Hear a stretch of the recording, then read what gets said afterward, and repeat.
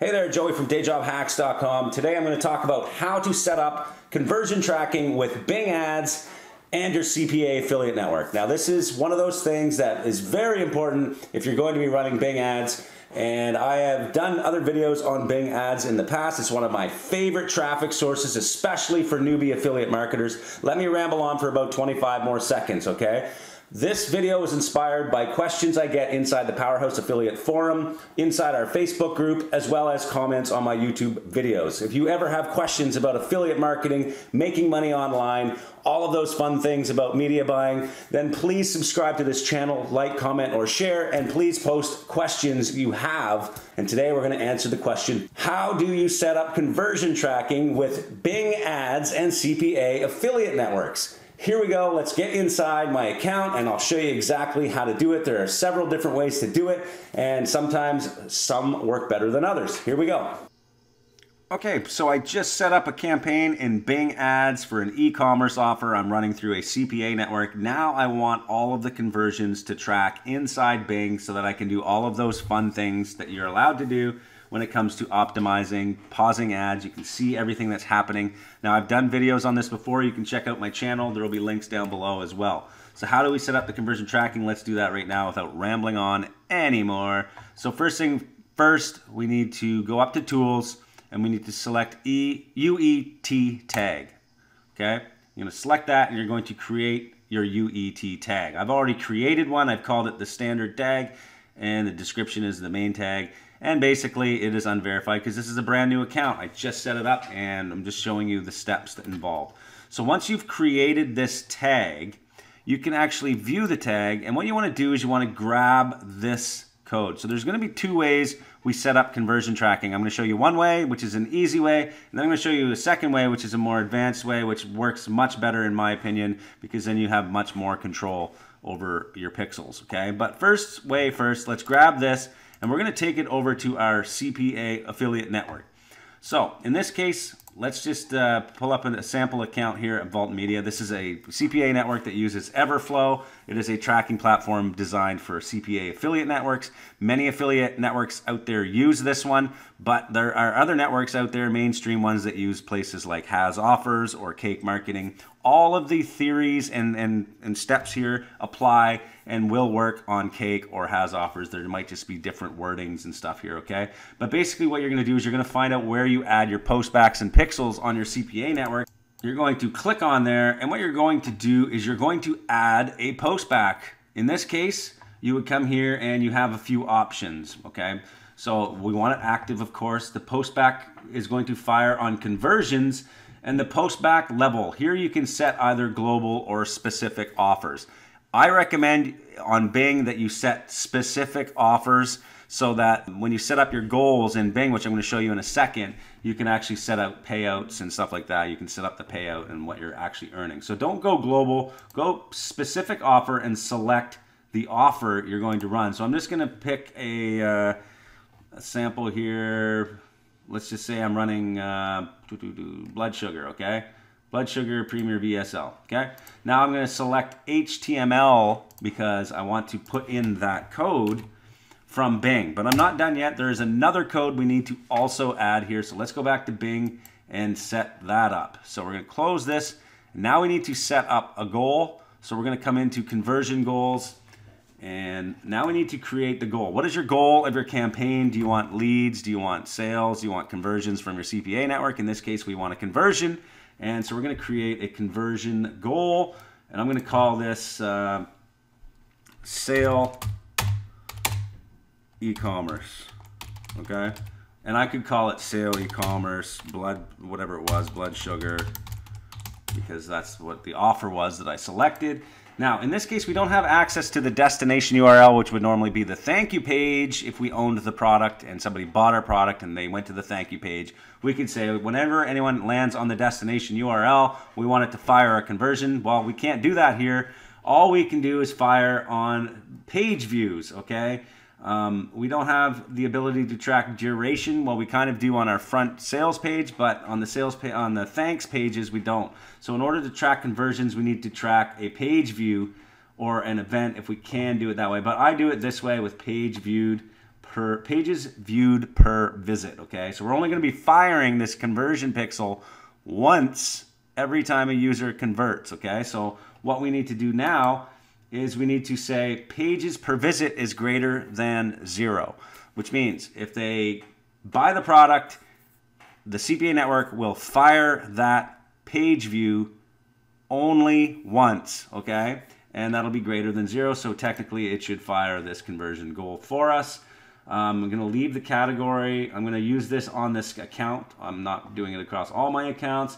And now here's where we can set the value. If I'm getting a $50 payout on this offer, I can set $50, or I can just not assign a value. I'll put $50. And we want to count uniques, okay, not all. So this doesn't really matter because the network isn't going to fire the pixel twice, unless of course we got 2 conversions, but it's very rare you're going to get 2 conversions from the same person. So I'm just going to go unique. And conversion window, you can set whatever you want here. I'm going to leave it at 30 days. And include in conversions, yes, of course we want that included. And we're going to select the UET tag that we created earlier. And here we go. So to meet the product conversion goal requirements, you need to customize your tag, all that kind of stuff. Make sure your tag is working. So we're going to copy this now. And this is the goal code. So we need to copy it. And we need to also add that into the same box as before. So now it's going to fire the UET tag along with the goal tag, and it's going to tell Bing a conversion happened. Okay, so we're going to add that, and that should work. Okay. Now there's another way to do this that if this doesn't work, maybe you might want to try a different way. Okay. And it is using Google Tag Manager. We make sure we want to save that, by the way, on your Microsoft Ads account. Now, I use Google Tag Manager because I really like to manage all of my pixels in one place. If I'm using multiple different networks and, you know, I have a bunch of different accounts everywhere, it's nice to have one place where I can manage all of my pixels. And plus, Google Tag Manager gives me the ability to do things that, you know, normally you cannot do without a coder. So for example, if I want to fire my pixel on somebody clicking through my landing page, it's extremely easy to do with Google Tag Manager just by setting up a rule to fire this pixel whenever somebody clicks through a link.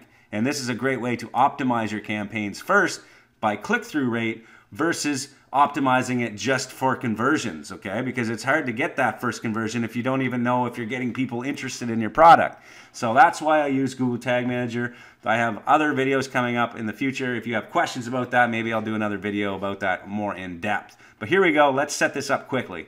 So Google Tag Manager is free. Sign up to Google Tag Manager, and then when you get inside, it's going to ask you to create a new account so you can add a new account. And here's where you would put your website name, your country, go through all of the steps, select web, and we'll do that quickly here as a sample. So I'm just going to put sample and select your country. Again, container name, sample, select web, and create. Go through their steps. Make sure you read all of these rules and say yes. Okay, now that we're in here, what you can actually do is take this code that they give you and put it right into your CPA affiliate networks, okay? The same exact way I did it with Bing, but now you can actually add this Google Tag Manager into your CPA networks, which works a lot better, I find, because now you can put all of your pixels now into Google Tag Manager. So here's what I'll do is I'll copy that, and again, you would go back in, you can click Add Post Back, and for this one, you can set it up as global if you want, or whatever you want, and HTML, and you're going to paste that in there, as well as the second piece of code, which is this one.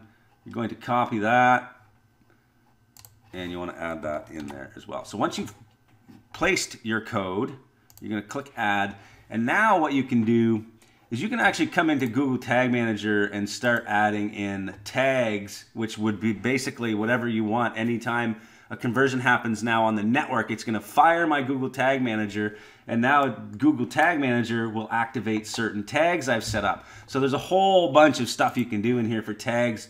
It's just unreal, like why I never did this back in the day. This is something I just started doing the last couple of years as a media buyer. But look at all the things you can do now. You can set up your Google Analytics in here. But specifically for conversion tracking, you can start setting up custom HTML here. So you can actually put your Bing code in here, and then you can trigger to view all pages. So whenever that, so let's just show you for an example here. If I put my Bing code in here, I can just paste all of that code. As you can see, I put both scripts in here as the custom HTML. I can call this the Bing conversion, okay? And I can call it whatever tag goal I want. I could say the goal was the blood sugar. Again, this would fire globally, so if you want to set this up on an offer level, again, you would do that. But I'm just showing you how to set it up. So now you have the tag configured. Now you want to trigger, again, this on all pages. So you're going to select all pages. So anytime the Google Tag Manager is fired, it's going to fire the Bing conversion for you, and you just save that, okay? So this is what you can do now, okay? The beauty of Google Tag Manager is that once you start working with it more and more, you're going to learn more of the features that you can use and start doing some more of the advanced tactics like I was talking about earlier, where you start setting up tags for click-throughs and other things like that. So like I said, you can come in here and you can put in your custom HTML, but when you set up your trigger, you can actually change the trigger now to something different, where you can say, if they view this page, I can fire a conversion. Or if they click on this link, I can fire a conversion. So you can say, hey, Google, or whatever traffic source you're running, in this case Bing, I want to focus my ads on people that click through to the checkout page. Now you can say, anybody that clicks on my link that says this, whatever, you can define whatever click you want. If the click URL contains a certain parameter or a certain word, like whatever it is, you can now say, I want to fire that pixel. So that is why I suggest you use Google Tag Manager when setting up conversion tracking. If you have any other questions, if this wasn't clear, please ask them in the comments. Hope you enjoyed that. And if you do, please don't forget to subscribe to my channel, like it, share it, and ask any questions you have. Maybe it'll inspire the next video.